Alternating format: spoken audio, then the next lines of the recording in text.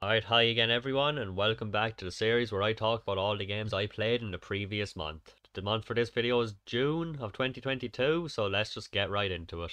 The new Teenage Mutant Ninja Turtles game, Shredder's Revenge, came out, and I've only played a few levels of this on stream, but so far it's been a blast. It seems like the Turtles fighting game community and big fans of that are having a lot of fun with it too, and are also really impressed with it, and I can easily see why. Everything about this game just seems fantastic so far. I played Tokyo Run because I found it on my brother's account. It's one of those games that seem to exist just to get a platinum trophy.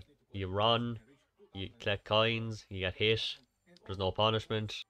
It's crap. Of course, with the new PlayStation Plus out, there was a lot of free games I got. I already had PlayStation Now, so I think I got the premium service.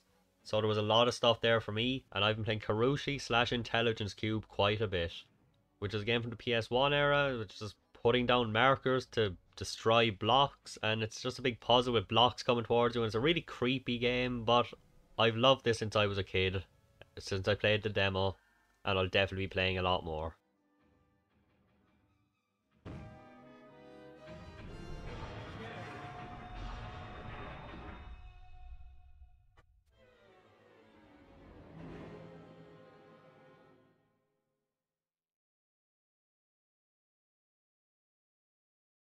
I've gotten back into Dragon Quest XI, which I played a lot around Christmas, that kind of the months around Christmas for a while, and I'm pretty sure I'm near the end now.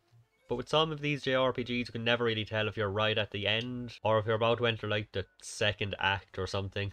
So I guess we'll see as it goes. I finished Freddy Spaghetti, which is just a silly little game, kind of like Octodad or I Am Bread kind of thing, where you control a piece of random stuff and just flop around. It's just 50 levels of fun, and it was definitely a great experience. Like, I'll definitely play the second one, and it's really cheap too, so that helps.